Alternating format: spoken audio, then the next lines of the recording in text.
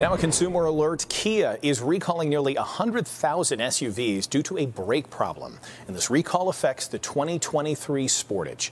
The National Highway Transportation Safety Administration says the problem is with the brake booster diaphragm. They can become misaligned, and that could cause the SUV to lose power. Owners should call their dealer for an inspection. And that brings us to NBC5 Responds today, and many dangerous recalls right now on Chicago streets. A new report found tens of thousands of vehicles in Chicago have some of the most serious recalls waiting to be repaired. They can be a danger to you or your neighbors, and there's a free way to find out if you're driving at risk. Here's Lexi Suter with more.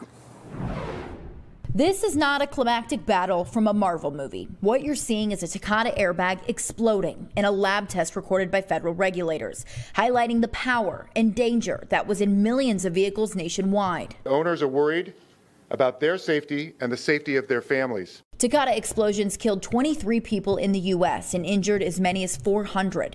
Vehicles with these airbags were recalled in 2014, yet still today, millions of these airbags are sitting, waiting to be replaced. And that's just one recall. There are some recalls out there that simply can't be avoided. Case in point, a new report out by Carfax this month found millions of vehicles on the road with serious recalls waiting to be repaired here locally. There are about 92,000 of these vehicles in Illinois, and there are about 70,000 in the Chicago region, which of course also overlaps with Indiana and Wisconsin. Vehicle recalls are not all created equal, but these ones are serious, like do not drive and park outside warnings.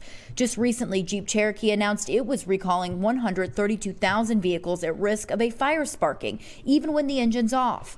Those vehicles are under park outside warnings since the fire could spread. The automaker says repairs for that problem are still in development. The reason why so many cars are still left unrepaired could come down to how drivers are notified by first-class mail. It is not the primary form of communication that it once was.